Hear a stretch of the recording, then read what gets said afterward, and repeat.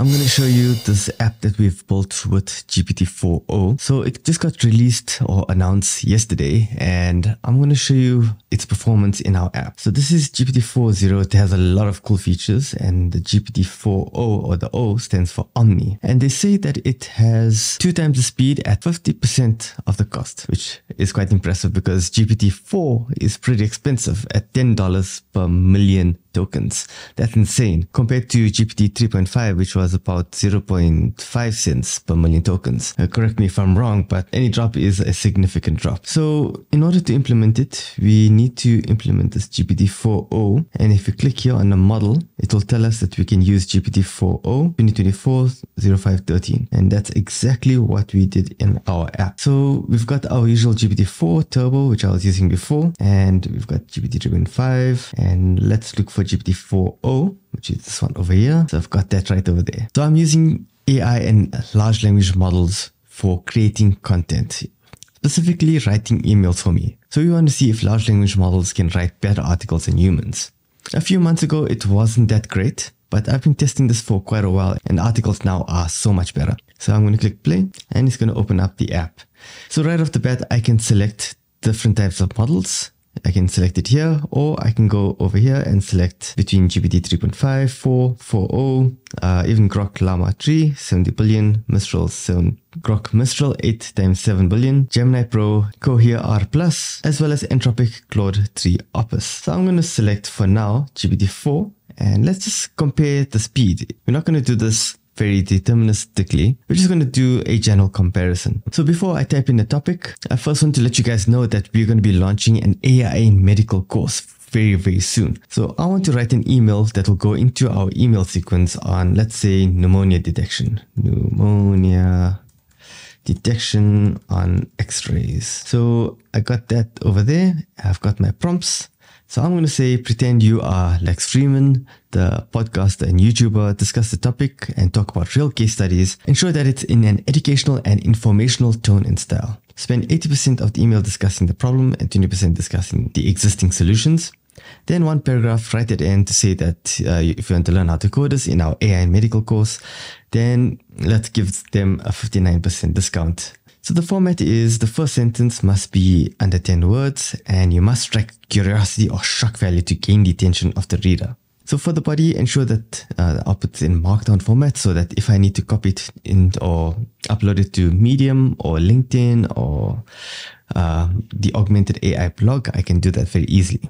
So for the markdown, the first heading is the subject line, which can only have 1 hashtag for the heading and 2 hashtags for the rest of it, right? And then we need to create problems. So mention the problems to open up the curiosity loops. And then in the paragraphs, we'll resolve these curiosity loops with the transformation and solution to the problem. So let's close off that and save the settings. You can also highlight keywords and embed certain links. So we've got links to our courses over here. We've selected GPT-4.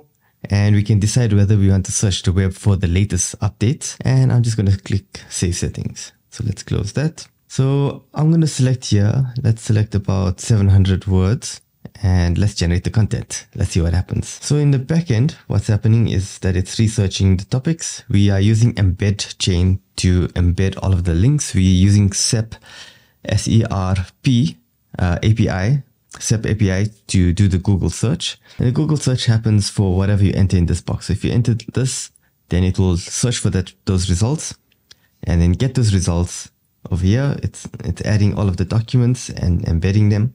So right now it's just printing out what our prompts are. And now we should be getting our text. There we go. Look at that. So a few things that we need to change, right? For example, I don't want to put in anything about Lex Friedman. I'm just going to be like, hey everyone, I want to delve into the fascinating world of AI-assisted pneumonia detection, right? Some things I would change manually. So I would read through all of this and tell you, I would add in this or I'll take out that and whatnot. So looking at this article, it is pretty decent. It took a bit of time to generate. It is quite long.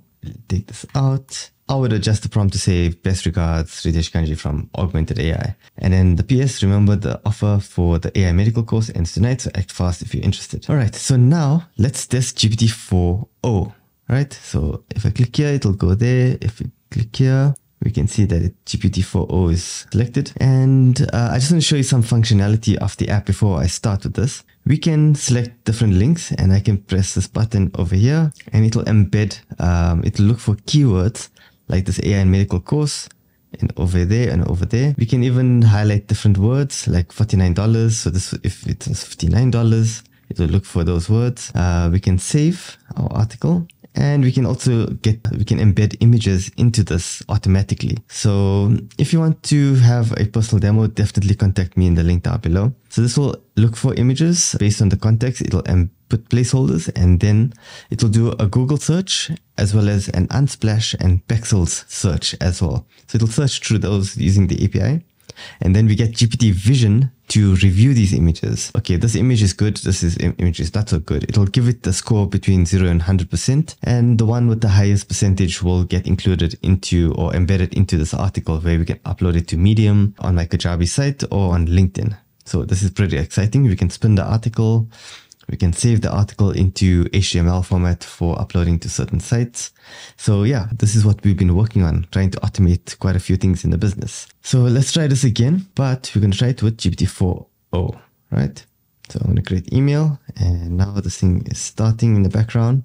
I think I need to put some sort of dialogue or some sort of log that will show, okay, this is what's been added, rather than having to go back to PyCharm and view everything there. Then it will search for those results, and then get those results over here. It's adding all of the documents and embedding them. And now it's implementing. So right now it's just printing out what our prompts are. And now we should be getting our text. There we go. Look at that.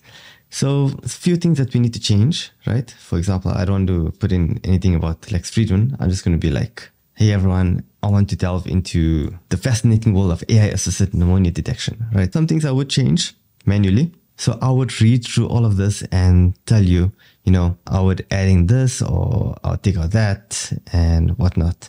Seems to be decent. So yeah, that is the app. And if you guys are interested in a solution like this, you can definitely contact me.